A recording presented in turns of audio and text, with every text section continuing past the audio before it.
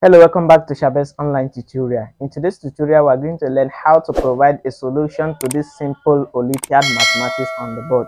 If you are new here, consider subscribing to my channel and also follow me on Facebook, TikTok, Instagram at Shabez online tutorial. So the question on the board reads, if 3m minus n is equal to 3, find the value of x to the power of m over 2 to the power of n. So let's get started. Solution. So the question is, if 3m minus n is equal to 3, then we are looking for the value of 8 to the power of m divided by what? 2 to the power of n. So this 8 to the power of m divided by 2 to the power of n can also be written as 8 can also be written as 2 to the power of 3, because if you multiply 2 into 3 places, it will give us 8. Then all to the power of m, then divided by 2 to the power of n.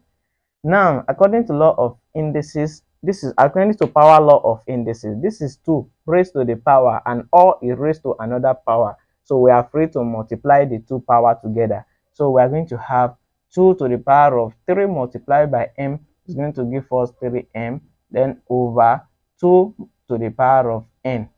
Now, according to division law of indices, look at the base is 2, they are the same, and each of the base have another power, which is 3m, and the denominator is n. So according to division law of indices, since the base are the same, we can write one of the base, then we subtract the power. So this can also be written as, you write the base, which is 2, then the first power, which is 3m minus n.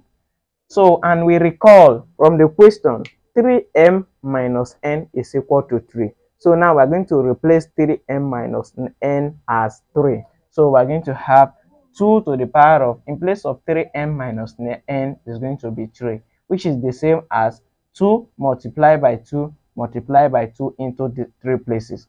And 2 multiplied by 2 is 4, then 4 multiplied by 2 is going to give us 8. Therefore, the value of 8 to the power of m divided by 2 to the power of n, if 3m minus n is equal to 3, is equal to 8. Thanks for watching, and please follow and subscribe for more. Thanks.